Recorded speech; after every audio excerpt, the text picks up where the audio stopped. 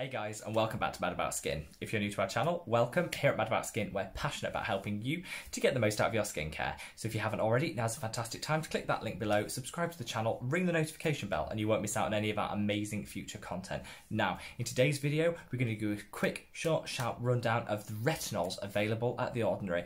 Anybody that's watched this channel will know I adore The Ordinary. They're a fantastic, affordable, ingredients-led, really fantastic product line. The retinols, however, are not something that I've really included in many videos, and we'll get onto that a little bit in this review. What I'm going to do is talk about the 6 products which are available at The Ordinary in their retinol range. They break down into 2 different categories, the Granactive Retinoid and the Retinol. We're going to talk about the pros and the cons of each, and which are going to work best in your skincare routine for your skin type. This could be a super long video because I've got loads to say, so I'm going to keep it as short as possible. I'm not going to talk a lot about retinol itself because I've actually done a whole video on retinol, which I'll link there, a 101 myth busting, how to use, how to get the most out of your retinol video. So check that out. You might want to dip out, check that, and then come back into this video and continue with the recommendations, because that'll just explain to you everything you need to know about retinol. Today we're just going to be talking about the 2 different types of retinol available at The Ordinary and the different strengths within that. Let's start with this. This is the traditional retinol. They have 3 different strengths and its base is in Squarlane. That is in itself fantastic because retinol is inherently quite unstable when it's held within water or comes into contact with water. So having it in an anhydrous oil base is absolutely fantastic. I love Squarlane. It works fantastically with my skin. Their cleanser is amazing. Their Squarlane cleanser is gorgeous, and I just love Squarlane. So when I saw this product, I jumped at it. They do 3 different strengths. They do a 0.2, they do a 0.5, and they do a 1%. So let's tackle strengths first. So if you, because basically the product is all the same, it's just the concentration of retinol in each of the 3 is different.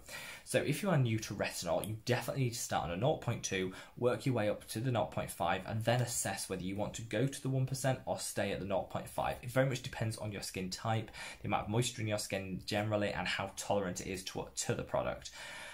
0.2 is really the starter point for anyone on their retinol journey. With that product, you should see reasonable results over a period of time and minimal disruption to the skin in the first 6 weeks. Anyone that's ever used a retinol will know the first 6 weeks can be rough. That's where you see the peeling, the redness, the irritation. It can become quite sore and inflame the skin.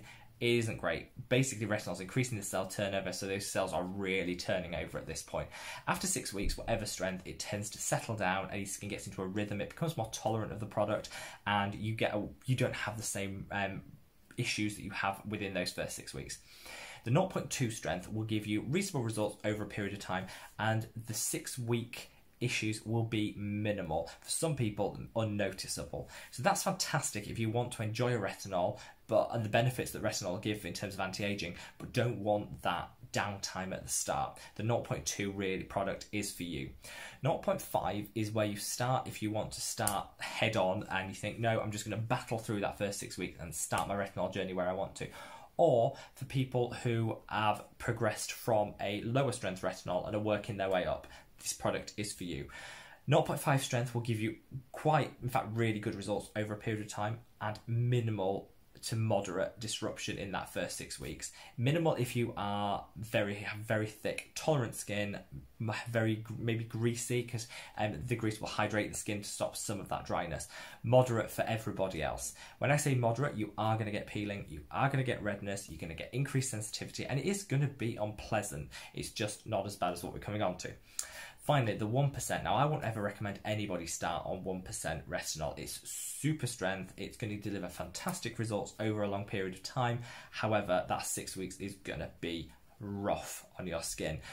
Even for the most tolerant skin types, you're going to get real redness, real peeling, irritation, even chapping of the skin. Is just very unpleasant for that first 6 weeks. This is why I would never recommend you go for that as your first. Work your way up, build your tolerance through to 1%.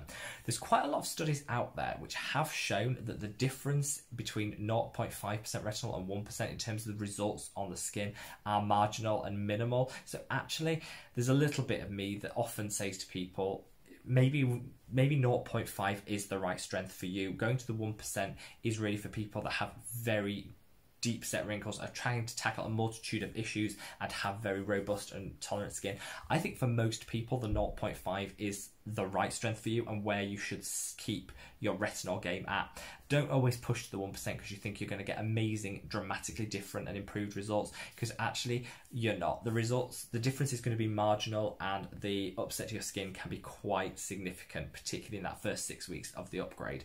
So I think long and hard before stepping from 0.5 to 1%. So what are the pros of these particularly three squalane based retinols? Well, first of all, it's retinol, which is great. The way that retinol works in the skin is whatever product, whether it's retinol palmitate, traditional retinoic acid or whatever, the skin has to work through its metabolic pathways to transform it, metabolize it into retinoic acid. Retinoic acid is the ingredient the skin can then use to create the extra collagen. It'll boost the collagen, it'll reduce the fine lines, it'll resurface the skin. Beautiful ingredient, but the skin has to turn whatever you're putting on the skin into retinoic acid. The closer it is to retinoic acid when you put it on the skin, the less pathways it has to go through, so the potency is diminished, if that makes sense. This retinol is really close to retinoic acid, the skin's natural retinol source, so definitely going to get that potency, which is why these are very strong, and I caution anyone from going straight to the 1%. So the pro is great in terms of its potency.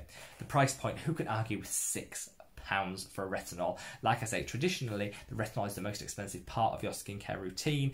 You can be paying for the Drunk Elephant A-Pacioni retinol cream £75, that's $100 upwards if you go even bougier than that. And this is just super affordable, so it makes retinol accessible to everyone, which I love. The packaging is super clear. Their website, if you go onto their website, you can absolutely see which product you should be using, the strengths. It's very honest about the downtime that you get with each strength, which a lot of companies aren't. They make out that retinol is going to be the dream cure for everything, but don't tell you it can be really bad for the first 6 weeks. And I think that's a bit shady on companies. So props to The Ordinary for being upfront and saying this is what will happen. This is what happens if you use this strength, and this strength. I really like that. I like the fact there's no water in it. That means the product is going to be stable. It's water-free, which is absolutely fantastic. Now for the cons. I hate the texture of this product. It is so greasy. It's so oily. It is non-comedogenic, so you don't need to worry about it clogging the pores, but it just never sinks into the skin. I tried. This was my go-to retinol for years because I liked the price point and I was willing to put up with the not too great consistency of the product for the price point. I gave up after a while. It never sinks in. It leaves the skin feeling greasy. You use it on an evening, so you're not trying to layer makeup or anything on it, which is fortunate because you couldn't. But go to sleep, you wake up, your pillow stained with the product. It just never really sinks into the skin. That issue is worse the oilier you are. I have quite oily, greasy skin, so obviously it's going to be worse for me. People who are very dry might actually find this beneficial to have that greasiness to offset some of the dryness you're going to get from the retinol. But the consistency is just grim and it never goes in. This isn't just me. I know a number of people that have the same experience with the product, and I think that is the biggest barrier to this. The Ordinary also do caution against using this product and refer people to the Granactive Retinoid, which we're going to get onto now, because they do highlight the sensitivity and the downtime that you're going to get with this, which is a very traditional old-fashioned retinol. So let's move on to the new generation of retinol, the Granactive Retinoid. Now, don't be fooled by the percentages, because they do, three different products within the Granactive Retinoid. They do a squalane base with 2% and 5%, and they do an emulsion 2%. So a lot of people think, wow, 2%, that's like double from what you just told us not to start with. It's not. Granactive Retinoid is about 10% the strength of a traditional retinol. So the 5% Granactive Retinoid is about a 0.5%, so the mid-range of the ones we've just talked about, if that makes sense. It's not an exact science, but that's a rough guide for you. So let's start with the emulsion. The emulsion is water-based, so it's a little bit more unstable, but it does sink into the skin far better than any of the other products. It's a white emulsion, milky in its consistency. It's in 2%. They only do one strength, and that's 2%, and it goes straight into the skin. I moved to this because even though it was a lower strength than I wanted, the formulation is so much better and the delivery method so much better. It went straight into the skin. It sinks in within like 20 seconds, sorry, and it's gone. It's 2%, so it's a 0.2. It's a starter retinol, but it's really, really good formulation. It was slightly hydrating, which I enjoyed, particularly because I can get quite dry when I'm using retinol. And overall, a gorgeous, gorgeous product. So the Granactive Retinoid emulsion, definitely a winner with me. The pros are the delivery method is gorgeous, it's hydrating, it sinks straight into the skin, the price is still fantastic. The only drawback for me is you have that one strength, which is the low strength, so there's nothing really to graduate onto after you first used it, which I think is a shame and a missed opportunity by The Ordinary, but I'm not their marketing, I don't run their formulary, so maybe if you're listening to The Ordinary, maybe bring out some more strengths within that line. I think that would really be beneficial. Going on to the Granactive Retinoids in Squarlane, which they do in a 2% and a 5%. Granactive Retinoid is a new generation of retinol type ingredient. It's buffered and encapsulated, so what it does is it's a longer release, it's a more gentle product. You get a lot less of the redness, the irritation and the downtime that you get with a traditional retinol. The drawback is it's got to pass through more metabolic pathways to get to where your skin can actually use it, which often means that potency is diminished. There's a lot of shade going around online, particularly on YouTube, about people saying this isn't proven, the science behind this isn't proven. All of the scientific studies into Granactive Retinoid have been done by The Ordinary in their parent company. Well, yes, but it doesn't mean that those studies are invalid and not telling the truth. There are studies out there done by The Ordinary and their parent company which show the effectiveness of the Granactive Retinoid and the reduction in the downtime and the side effects you get from it, which is fantastic. Ideally, these studies should be done under a multiple blind test scenario and they should be peer reviewed. They haven't yet. That is possibly because they haven't had the time to do that yet. This is a reasonably new product, but it shouldn't just dismiss it like that because it hasn't had the full set of studies done into it. I think you can tell the difference with your skin if you use a Granactive Retinoid. I've used one and I got the results I wanted. So that tells me that I don't need a scientific study to tell me it is working.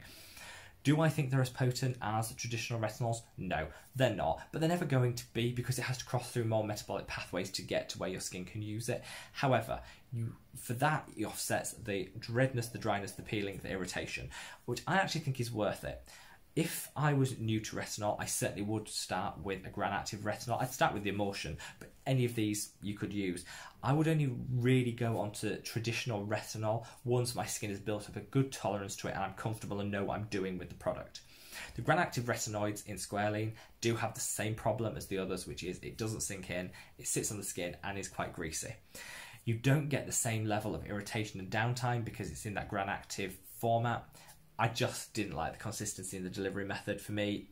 And again, they were a hard pass. Now, here in the UK, we formerly were members of the European Union. The European Union did put out a decision paper that they were looking into restricting the sales of traditional retinol above 0.3%. Now, that hasn't come into play yet. I doubt whether it'll come into play in the UK because obviously we've left the European Union, but potentially some of the stronger strengths of retinol will become prescription only. So that's something to bear in mind for future.